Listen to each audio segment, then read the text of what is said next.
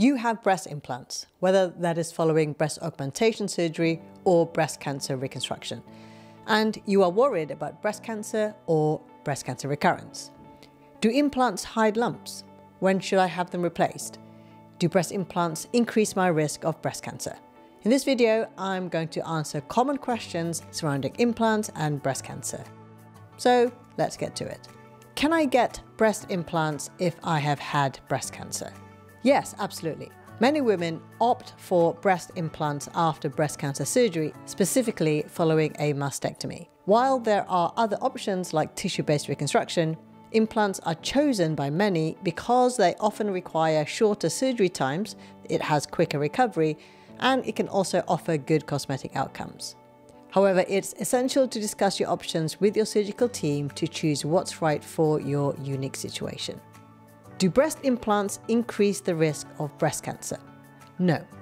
Studies have shown that implants do not increase the risk of breast cancer. However, breast implants are known to be linked to a different rare type of cancer called BIA-ALCL, breast implant-associated anaplastic large cell lymphoma, which is a subtype of non-Hodgkin's lymphoma, which forms in the scar tissue around breast implants. It's actually a cancer of the immune system rather than the breast tissue itself.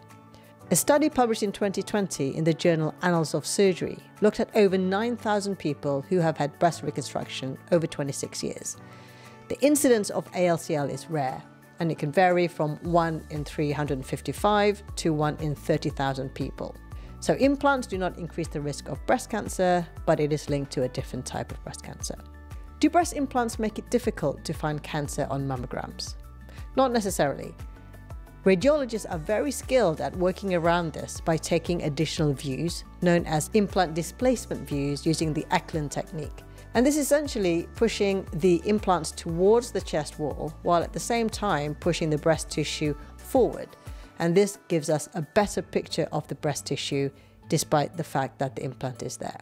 Can you feel a lump with a breast implant? Yes, it is absolutely possible to do that. Let's go through the scenarios. If you've had a breast augmentation or a boob job, the implant is actually behind the breast, so it's not in the way of you being able to examine the breast at all. Any lumps in the breast should be easily felt. If you've had a mastectomy and an implant reconstruction, any remaining tissue will be between the skin and the implant. And so again, if there were to be a recurrence, you should be able to feel it despite the implant being there. How long do breast implants last? Breast implants aren't meant to last a lifetime. It's not meant to last forever. And most will last between 10 to 20, even more, but this actually can vary. Some women may need replacement surgery sooner if issues arise, such as implant rupture or capsular contracture. I've seen implants rupture 2 years after them being placed, and I have seen implants after 40 years. So it really does depend. How do I monitor my breast health with implants? The most important thing is regular self-breast examination. Even with implants, it's still important to do. And it is best to get familiar with how your breasts feel so you can notice any changes. If you have cosmetic implants and you are eligible, make sure you attend your screening mammograms. I hope this has been helpful, and I'll see you in the next one.